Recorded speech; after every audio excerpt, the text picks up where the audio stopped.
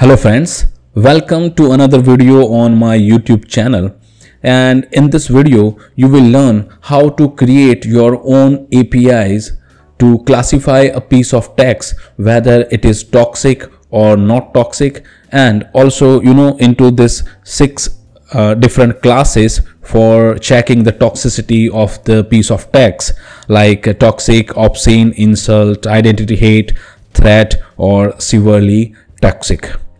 So let's get started. Before we move forward, I would like to show you the Git repository which I am going to use, and it is created by me. You can get the link of this repository in the description of this video, and if you use this Git repository, please consider giving it a star. That helps. One more thing is that you need to download the files and model from this Hugging Face unitary toxic BERT.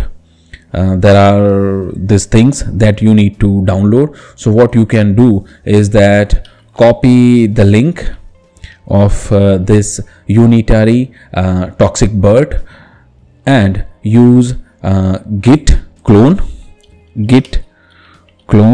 and the link of the repository in order to download all the files.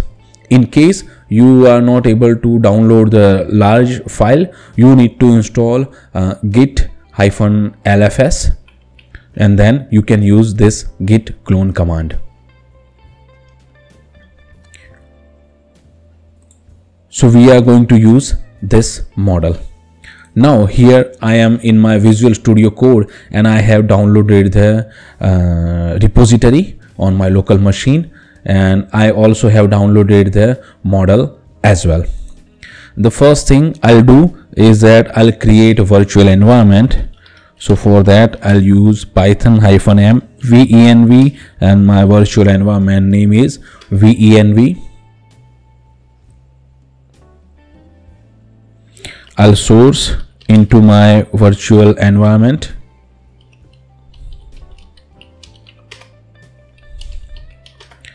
The next thing I'll be doing is installing all the required dependency to run the project, and it is available inside requirements.txt file. So I'll use pip install -r for a file path, and that is requirements.txt in the root. So when I hit enter, it will install all the required dependency from this requirements.txt file. Meanwhile, let me walk you through the code.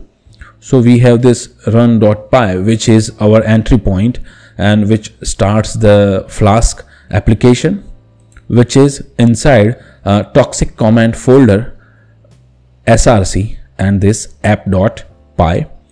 So here in app.py we have Flask application. I have also used course so that in case any cross origin resource sharing error occurs, we can cater that. Then we have this home route and this app api.text, where we will pass our piece of text, and it will generate the response for us. So this is just a simple Python function. I'll check whether the incoming request has a JSON body or not. If it has a JSON body and it has a text key, then we will use check toxicity function and return the response. Otherwise we will say that the request has no parameter text. Otherwise we will say that request has no body in case of it is not JSON. So this is just a simple Python Flask application API endpoint.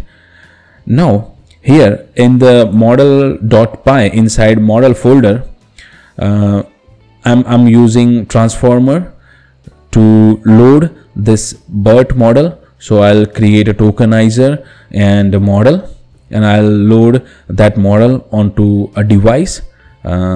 Sorry, I need to write device here. Yeah. So I have written logic. If CUDA is available, use that. Otherwise use CPU. Now what happens is that whatever input we provide to this check toxicity function that is tokenized using tokenizer, and this input, which has attention marks and input IDs and everything, is passed to this model. This model provides the output.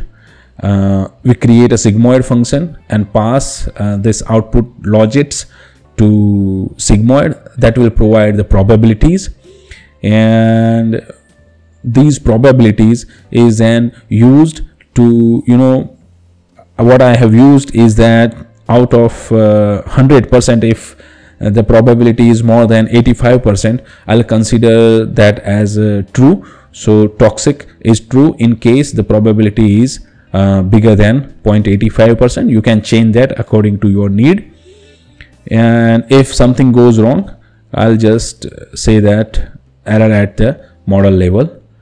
Also, I have created a logger as well, so that uses this system std out to log everything.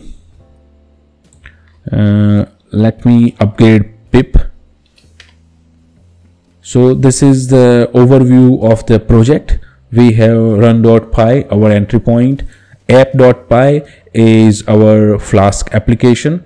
Model.py is where we load the model from this BERT folder, and create tokenizer, create model, move that model to device, and then use our text to create input, pass that to model, use sigmoid function for generating probabilities, and then use this for loop to make sure that whenever the probability is greater than 0.85, we make that true, so that toxic is true in case the probability of that is bigger than 0.85.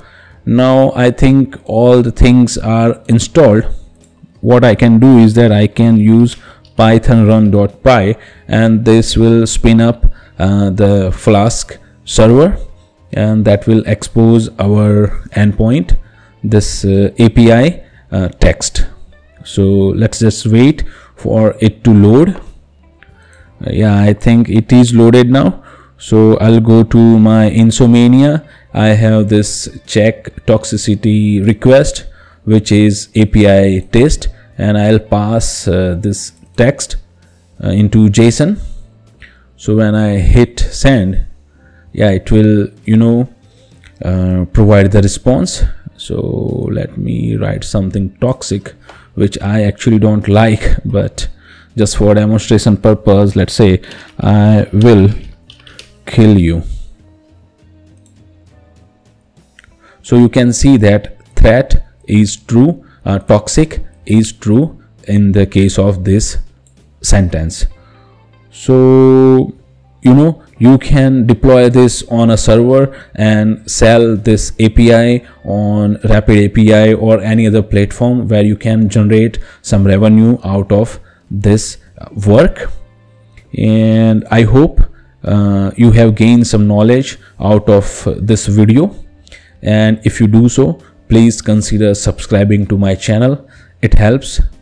Thank you for watching. Peace.